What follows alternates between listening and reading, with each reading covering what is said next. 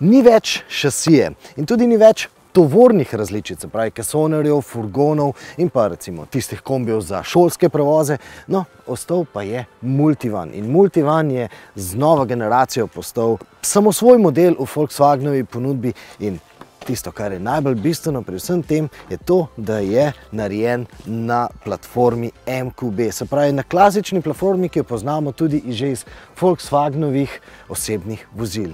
In to v resnici je osebno vozilo. In če se vrnem k tistemu, česa ni več recimo ročnih menjalnikov, pa kmalu bi pogrešali celo dizelski motor, ki bo prišel šele pozneje. Ampak tudi ni več Volkswagenovega šarana in tudi ni več Forda S-Maxa. Zakaj omenjam Forda? Zato, ker ta avtomobil je nastal zato, ker sta po novem spet Ford in Volkswagen postala zelo, zelo tesna prijatelja. Ampak korporativne zadeve so zelo, zelo zapletene. Predlagam, da brcnemo pod ta vrata, da nas Multivan spusti v svoje kraljestvo. Vmes bomo tudi si namestili tole mizico, ki jo ponovno lahko premikamo poljubno po tej potniški kabini. In zdaj smo počasi pripravljeni, da se soočimo z ozadjem, ki je botrovalo nastanku tega povsem drugačnega novega Multivana. Ampak prej spustimo špico.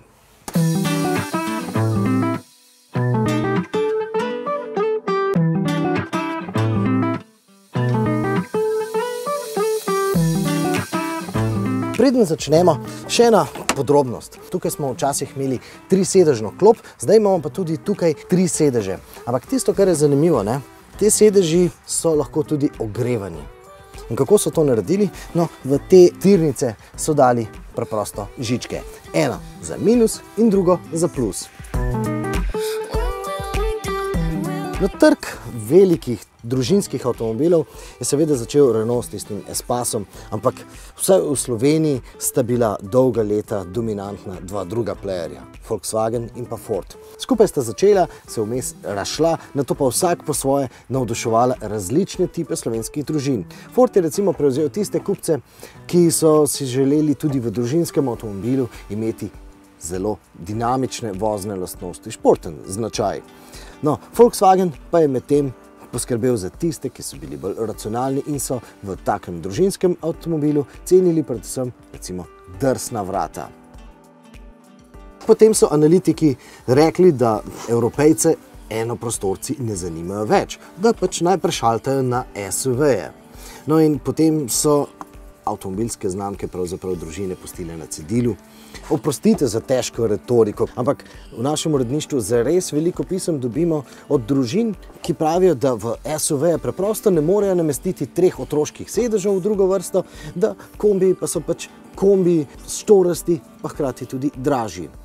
In pogosto se zdi, kot da vsi ti korporativni menedžeri preveč gledajo samo gozd, ne pa tudi drevesa, ampak danes pa ta primerek, v katerem zdaj sedimo, pa resnično kaže, da so še ljudje v Evropi, ki gledajo tudi drevo.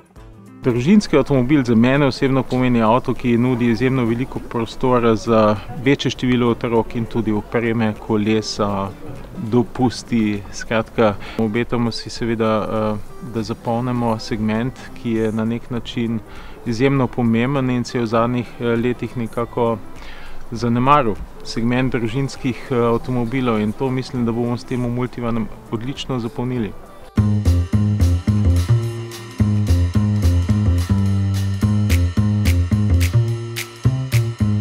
Kaj pravite, ko bi nam zdaj Volkswagenovi možje dokazali, da z družinami resnično mislijo resno? Da v razvoju tokrat niso na prvo mesto postavili potreb biznisa, ampak potrebe družin. Naj nas prepričajo s konkretnimi primeri. Za odstranjevanje sedežev iz vozila je bilo prej potrebno kar krepko zagrabiti, bi rekel.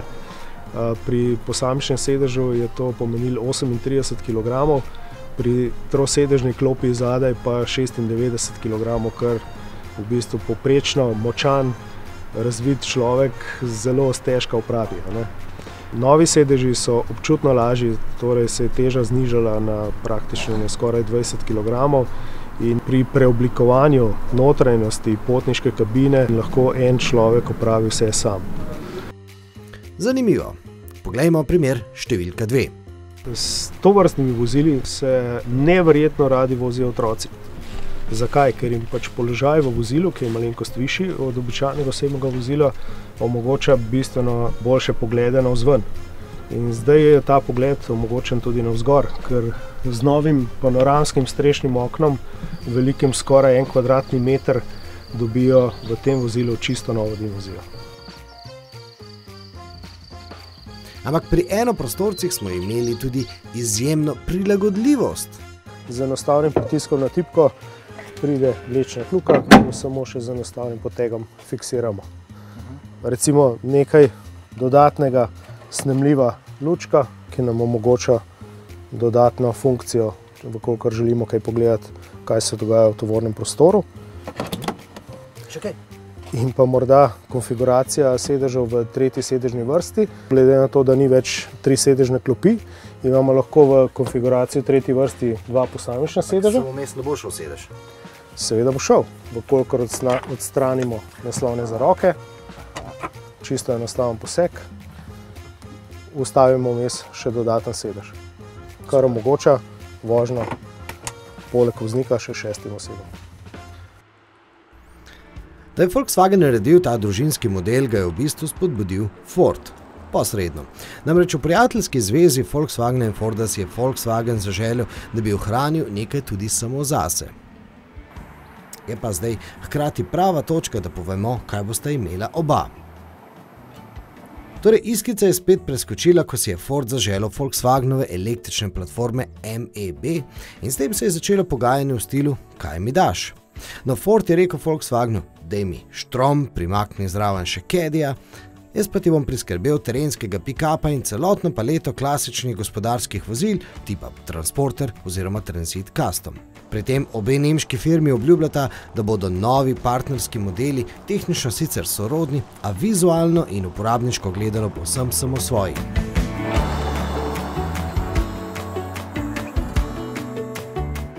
Pa še to, večji Volkswagenov kombi Crafter prav tako ni vključen v partnerstvo. V Wolfsburgu že snuje novo generacijo, ki pa bo vozila prav tako na platformi MQB. In to je posebej zgovorno. Namreč že samo to, da bosta na enaki platformi vozila tako največji kombi v ponudbi, kot tudi recimo mali polo, to zelo jasno dokazuje, kako zelo prilagodljiva je ta arhitektura. Pri tem naj poudarimo, da ta platforma, pravzaprav ta načrt, ta shema komponent omogoča tudi hibridizacijo. In pri tem ključno vlogo igra namensko zasnovana baterija. Ja, novi Multivan je hibrid, priključni hibrid. Die Batterie ist ja für die Plattform gemacht und die ist so gemacht, dass sie tatsächlich in viele Fahrzeuge dann auch reinpasst. Ja?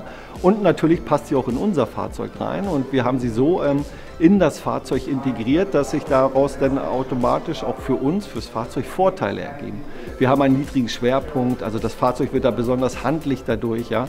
Wir haben eine tolle Batterie, die ist in der Lage, die elektrische Energie genau dann abzugeben, wenn sie auch benötigt wird, die auch dazu führt, dass wir hier emissionsfrei fahren können. Also in Städten, wo dann mal mit Zero-Emission zu fahren ist, genau das schaffen wir dadurch. Ne?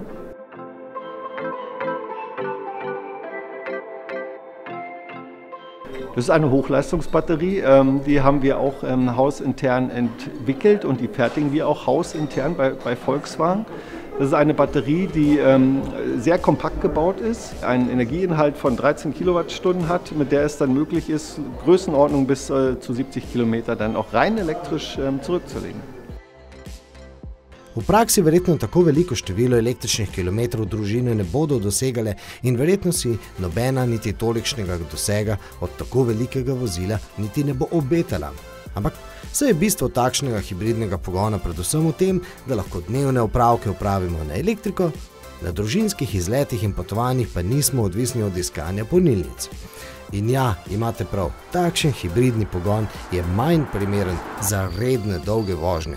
Prav zato dizelski motor ni črtan iz ponudbe. Prikrajšali so ga kvečemu za pozornost ob štartu prodaje. Wir haben uns für den Start des Fahrzeuges ganz konkret konzentriert auf den Hybridantrieb, weil wir gesagt haben, das ist was Neues, das ist das, was unsere Kunden auch wollen. Ja? Und das war der Fokus für uns. Wir starten jetzt mit diesem Fahrzeug und in einiger Zeit dann werden wir den Diesel jetzt auch im Fahrzeug bringen. Multivan torej ni avto prihodnosti, ampak najboljši odgovor na današnje mobilnostne potrebe družin. Se pa vendarle ozrimo tudi v prihodnost. Kar se tiče elektrifikacije, pričakujemo v naslednjem letu tretji steber tega velikostnega razreda, to je pa ID Bus. Model, ki bo na voljo tako kot osebno vozilo, kot tudi kot tovorno vozilo na električni pogon. In pravijo, da bo v obeh primerih precej pozerski. Ime pa mu ne bo buli, čeprav bo tako videti.